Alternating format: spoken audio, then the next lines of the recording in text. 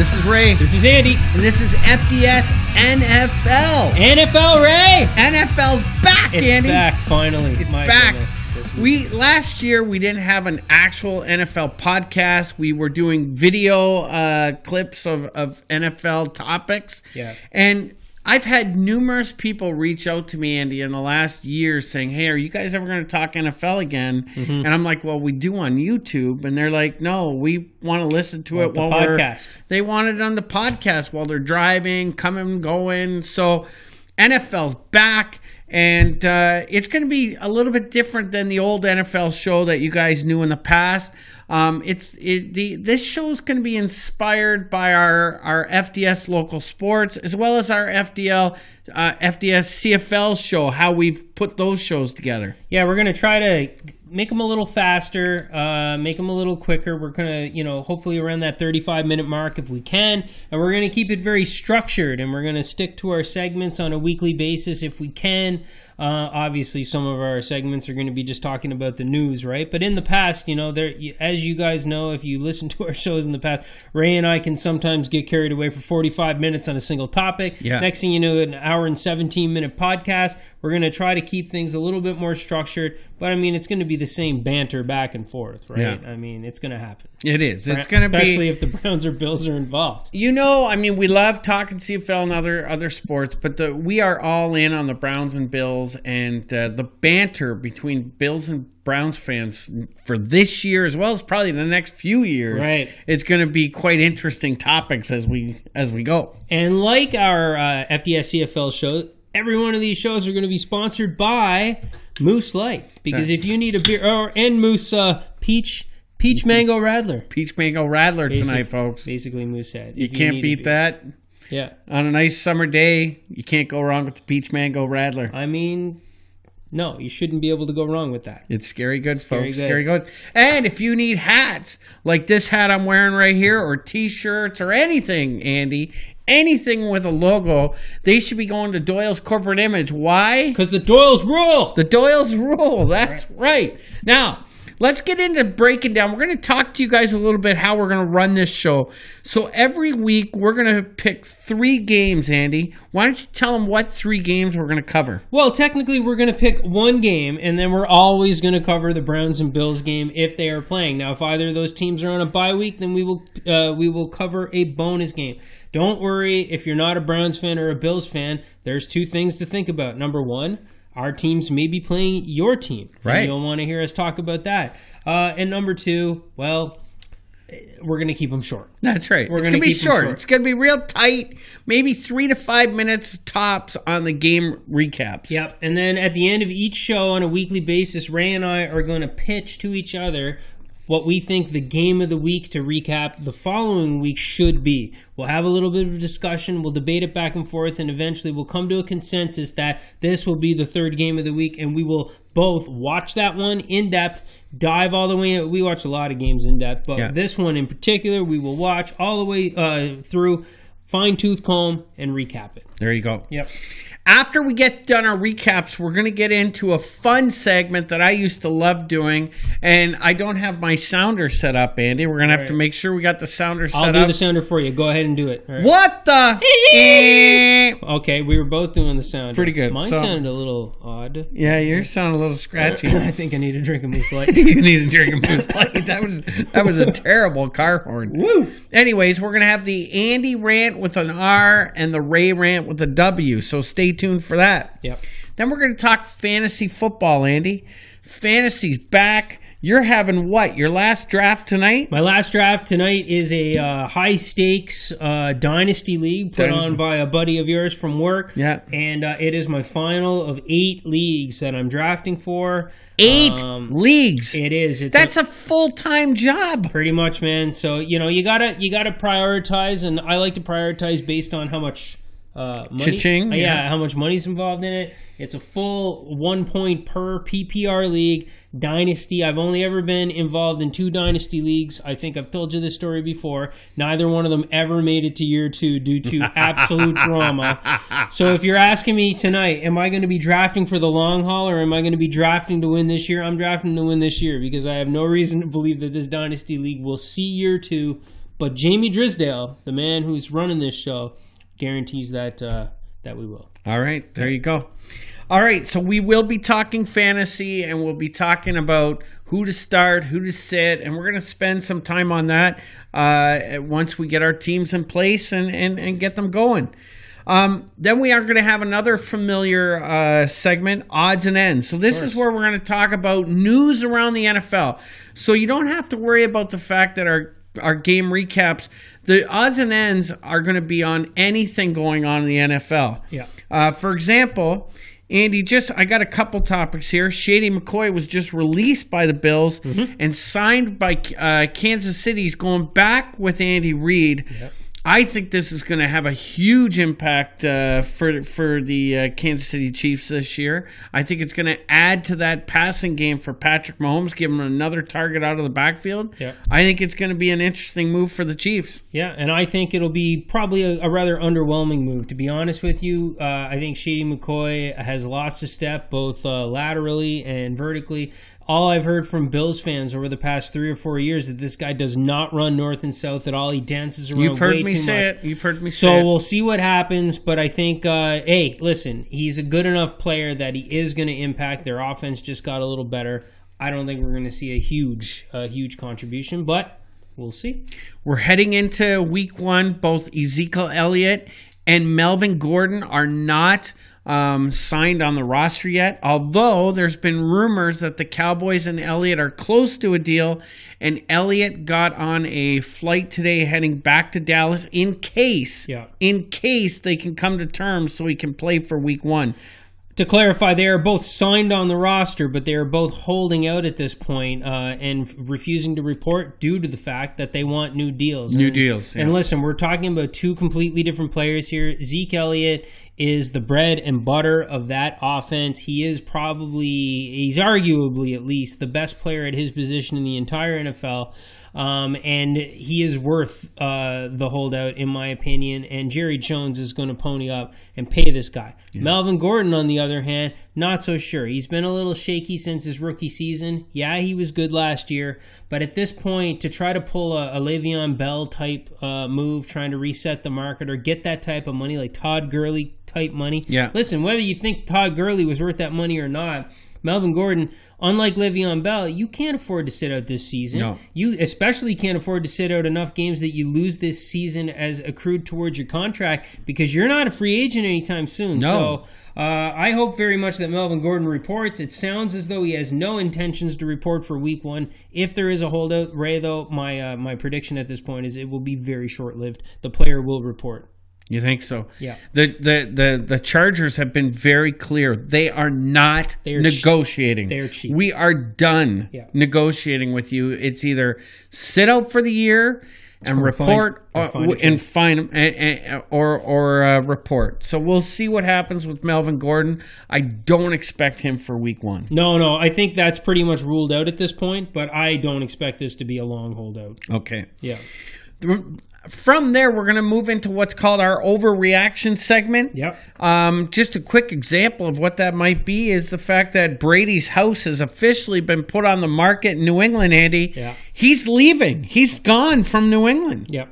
Yeah, that's an option. Ray will toss that out to me, and I'll basically say whether or not I think he's over or underreacting. But it'll also be stats-driven and performance-driven. So let's say, for instance, the Patrick Mahomes goes 2 games in a row where he does not throw a touchdown. All of a sudden, Patrick Mahomes is a bust, or the Chiefs made a mistake going all in on Patrick Mahomes, or Kareem Hunt leaving completely altered the offense, and now there's too much on his shoulders. Is this an overreaction? Something along those lines is how that segment's going to work. All right, there you go.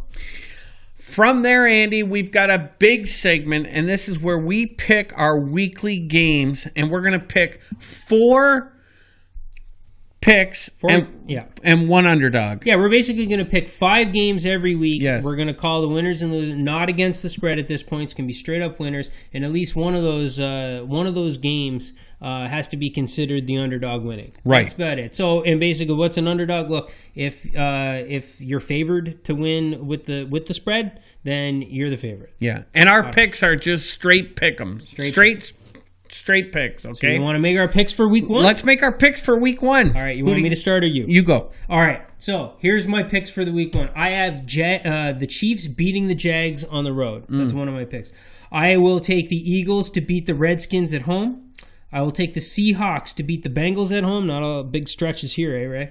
I will take the Ravens to beat Miami on the road. And my upset this week is I will have the Bills beating the Jets in New York. The Jets are favored by a field goal, and I think the Bills are going to beat them. I think the Jets still have a few lingering injuries on the offensive line, and I think the Bills are going to beat them regardless. There you go. Our picks were very similar. Okay. I initially had, you can see, I had Kansas City over the Jags. Okay. I decided to take that one out, and I'll with these games. I got Baltimore over Miami. I got the Chargers over the Colts. I circled the Colts there. I got Chargers over the Colts. Okay. I got Philadelphia over Washington, Seahawks over Cincy, and my upset of the week, Andy. Okay. Sit down for this one. It's the Pittsburgh Steelers over the New England Patriots in week 1. Oh boy. That's my upset. So listen, if this happens, then I can almost guarantee one of our overreaction conversations for next week is going to be whether or not the Patriots are just not going to make the playoffs. Exactly. Yeah, it's exactly. Crazy. Okay. All right, Andy, we've got to pick our game of the week. Yeah. The game that we're going to be recapping next week. Just to toss it out there, Kansas City, the Jags. I want to see Patrick Mahomes. I want to see Shady McCoy there. I want to see Tyreek Hill with all his offseason drama that he went through. I want to see what kind of shape he looks like in week 1. Yep. What do you've got for game of the week? When I looked at the lineup this week, there was really only one game. The Houston at New Orleans game is somewhat interesting because I kind of want to see what's going on. That Texans offense, which is going to have to carry the team this year, and New Orleans is just a team, like it's a buzzy team that everybody's picking. But that was interesting until I looked at the late game on Sunday, and when I saw Pittsburgh at New England, which you've already mentioned to me, there was no other game in week 1 at all that I could fathom being my game of the week to talk about than that one. So my vote is for Pittsburgh, New England. Well, you know what? We got to take that one because especially if Pittsburgh knocks off New England, I'm going to want to talk about that game. Oh yeah, you're gonna have the opportunity to say that you were right numerous times. Yeah, and you will definitely take it, I think. So all right, there you go. So that's going to be that's our game of the week: Pittsburgh at New England. And folks, that is how our podcast is going to work. This really is just an introduction episode to kind of let you know we're back. And this is how we're going to run our podcast. The goal again is, yes, we're Bills fans and Browns fans, but our goal is to talk about as much NFL as possible. If you have a topic that you want us to talk about, go to our Facebook page, shoot us a message, or go to our Twitter account and hashtag FDS NFL with your questions or topics. We'll talk about it. We love talking NFL, and any topic is on the table for us, right, Andy? 100%. And since we're going to be talking Browns and Bills games every week, don't worry, our odds and ends segment is not going to cover Browns and Bills related things. I mean, it would take something very, very big to occupy your ears with more Browns and Bills stuff. Don't worry, odds and ends will be very much away from the Bills. And again, we'll try our best to spread around our game of the week that we're going to recap amongst the various fan bases, especially the ones that we know have listeners. We have listeners on. So that's it, Ray. I mean, a quick, short, and little podcast to kick off the NFL because we had no games to actually talk about. But listen, I've got one final question I'm going to ask you before we get out of here, and this is sort of a bonus segment that will not be every week. You've already heard my thoughts on what I think is going to happen this week with the Bills and the Jets. I think the Bills are going to pull off the win on the road. I think it will be a competitive game, but I do think the Bills are going to pull it out. Tell me what you think about your Bills and Jets right before you give me your prediction for the Browns game. But just how do you see this game going? What are you thinking about as a Bills fan going into this Jets-Bills game on the road? Well, okay, so first of all, let me talk about Browns. Okay. I think that the Browns are going to go down and play a very competitive game against Mariota and the being there for the draft. It's in Cleveland, so this is in Cleveland. Tennessee is coming to Cleveland. Cleveland. Sorry, I thought it was the opposite. Okay, sorry, I didn't check that. But listen, if it's at home, I got the Browns all the way then. Okay. I do think Mariota, I just have never really trusted him as a quarterback. I want to see how Baker bounces back from that last season, from the loss they had to end last year. I want to see him bounce back this year with a big win. He's got a lot of big targets. OBJ, that's going to be a real interesting factor in this game. I see the Browns winning that game handedly over the Titans. Okay, there you go. Just so you know, before you get to the Bills really quickly, I'm nervous about it because I find like every year everybody takes the Titans for granted, and they're actually better than anybody thinks. The Browns have not managed to win a home opener more than one time since their return in 1999. And yes, the hype is rampant. And yes, in some cases, the hype is real about the Browns in terms of the talent that they have on paper. But I am extremely nervous, and I'm just going to leave it at that. What do you think is going to happen with the Bills game? Well, I'm nervous too. Listen, the Bills have a lot more weapons. They have an offensive line now. It's the first time we've had a decent, healthy offensive line. I want to see how these five guys gel in week one. Le'Veon Bell scares me a little bit. I don't know what Bell are we going to see? Is it going to be the Bell that we saw 2 years ago, or this guy's been out of football for a year, Andy? He didn't play any preseason. Mm-hmm. Is he going to be, does he need a couple games to get back to the Bell that we're used to seeing? But the Bills defense, I'm really happy with the Bills defense. Again, I think you're right too. I think both these teams are, they're young teams, and I think it's going to be a very close game. And I gotta lean my Bills way. I gotta lean the Bills way, but it's going to be a tight one. If Josh Allen comes out and bombs to his no target, John Brown downfield 4 or 5 times for touchdowns, I'm happy with it though. And John Brown is fully healthy. Did he get much play in the preseason at all, or he games 1 and 3 he got into the game, and him and Allen had connection right away. Cole Beasley, watch out for him. Him and Allen really possession receiver. Oh my goodness, he's going to be great for third downs on those. Last year what Allen would do is he'd get out of the pocket and he'd scramble and make a stupid play downfield. Right. Now he can stay in the pocket, and Beasley can make those third downs for him. Perfect. All right.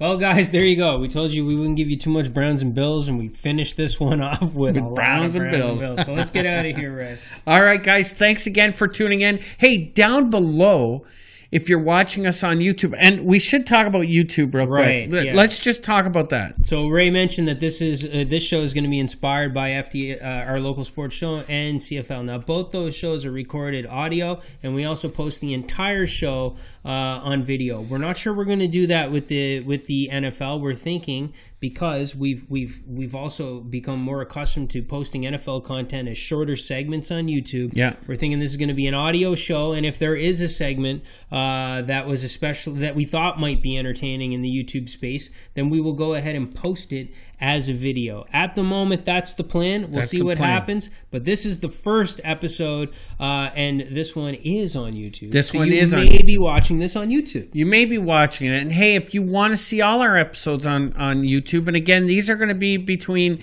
30 to 35, 40 minutes if we need to go into overtime. But that's the goal for this. And if you want to see it on YouTube, please tell us. Give us that in your feedback on YouTube, and we will make it happen for you. But outside that, you'll be listening to this podcast audio. So please subscribe to us, like us, comment. Give us your rating. Let us know what you think week to week on how we're doing. All of that stuff. All right, that's the show for this week. Guys, enjoy week 1, Ray. I haven't done this in so long. It's been a while. We'll catch you guys next week. Woo! Oh, my goodness. That's embarrassing. Airmail.